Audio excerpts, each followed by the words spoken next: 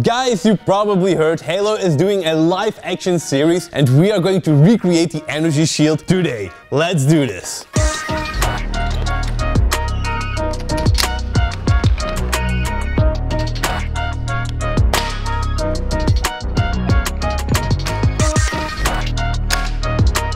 By the way guys, you're only going to see me in front of the camera and Timo behind the camera, which you aren't going to see. But anyways, Lorenzo is not feeling that well, so he couldn't make it this week. Alright, so now what do we do? Well, you aren't going to need a green screen, but we are going to use it because we're going to place ourselves in a more atmospheric background and we can't do this in the studio. So we're going to shoot in front of a green screen from a tripod or a dolly, let's say it's a tripod.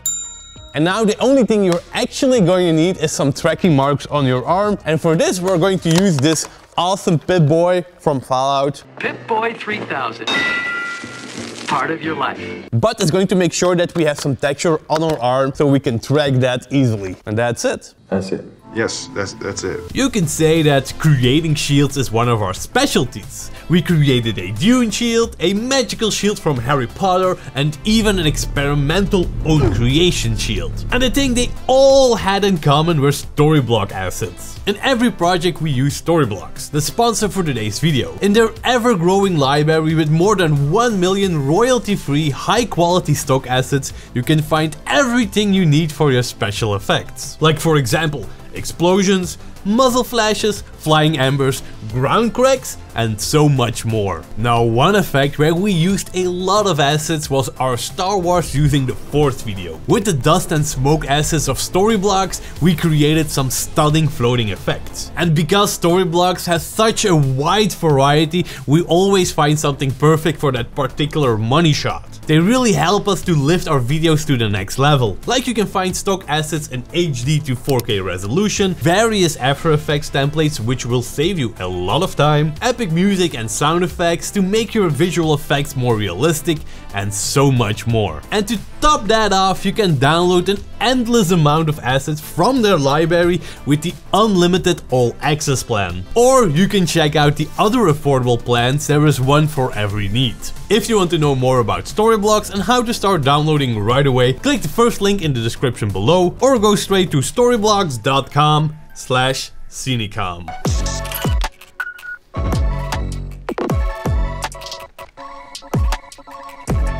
Jordy, that's dangerous.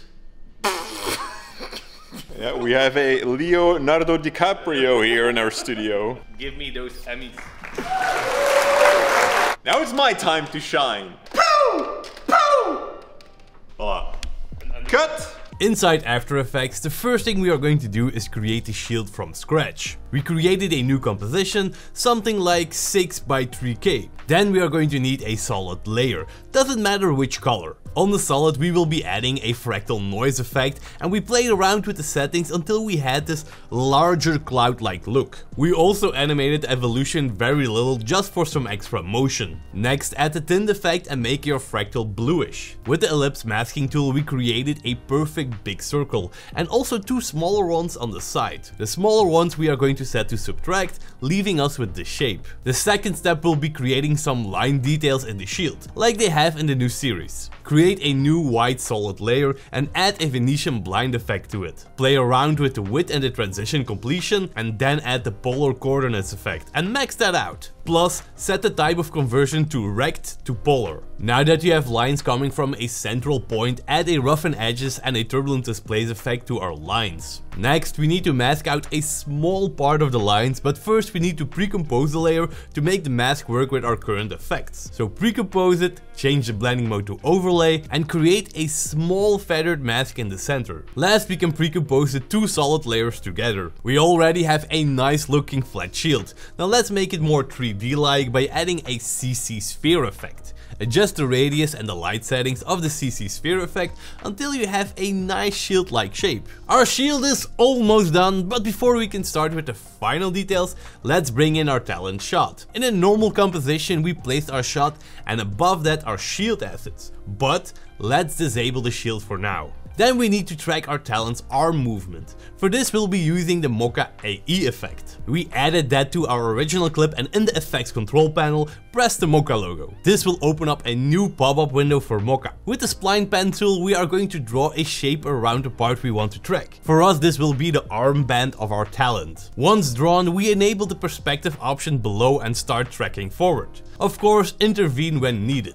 After the tracking is done, hit the show planar button on top, and this planar surface we will make the same size as we want our shield to be, because it will determine the scale of the shield later on. Now just save everything and close the Mocha window. Back inside After Effects in the effects control panel, and under the tracking data tab we can create our tracking data. Then on the bottom we can export that tracking data to the wanted clip. Set the export option to corner pin and the layer export to our shield layer. Then just hit apply export, and now our shield sticks to our arm. However, if the shield isn't on the right position, we can easily fix that by adjusting the position property. Just relocate it and of course change the blending mode of the shield to hard light. Then let's add a displacement on the shield. Create an adjustment layer in the composition and add a displacement effect to that adjustment layer. The native displacement effects will work great, but we will be using the chromatic displacement effect from Red Giant, just because it looks so good. Now we just use the shield layer as our displacement source and crank up the displacement amount. And now you just have to add some details like a flare, some color grading, and boom! You are laser proof.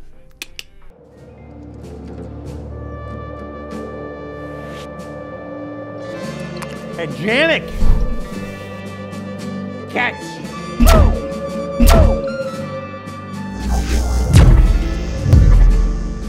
Jordy. That's dangerous. And that is how you create an awesome energy shield from Halo. Thank you so much for watching. Thank you Storyblocks for the support. And as always, stay creative. Oh yeah, click right here for another awesome visual effect.